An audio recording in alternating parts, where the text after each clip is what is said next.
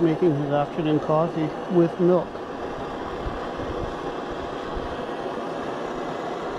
How do you know how much to put in? Without instructions, but I just guess. That's the best way, guesswork.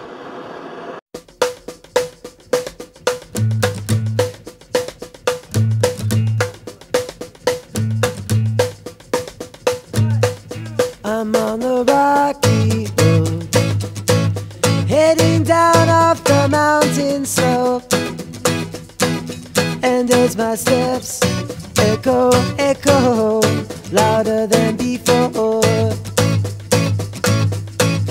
another day is done. Say goodbye to the setting sun. See what I found, turn back to the ground, just like before. Hey, hey, hey, hey, hey, hey, beautiful day, hey, hey, beautiful day, hey, hey, hey, hey, beautiful day, hey, hey, beautiful day. When the night feels my soul, I'll be home. I'll be home, into the undergrowth, twist and turn on a lonely road. In the twilight, the day turns to night, and I'm alone. And when the light has left, I'm not sure of my every step.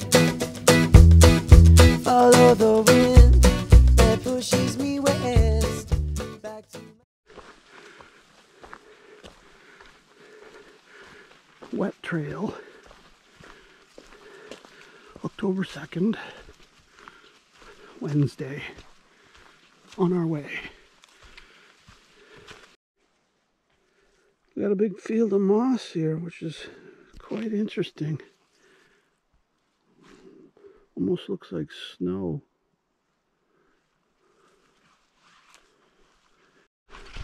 Yeah, so there's all kinds of this stuff along the trail here.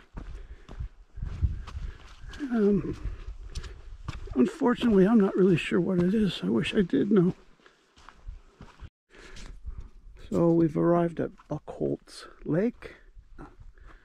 It's about 11:30, 11:40.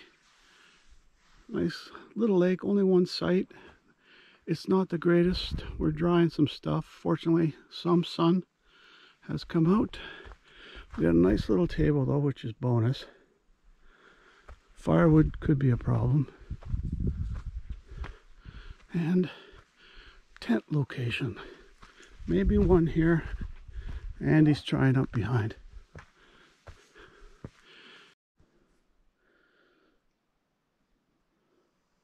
Sunrise Thursday, October 3rd. Buckholtz Lake, Algonquin Park.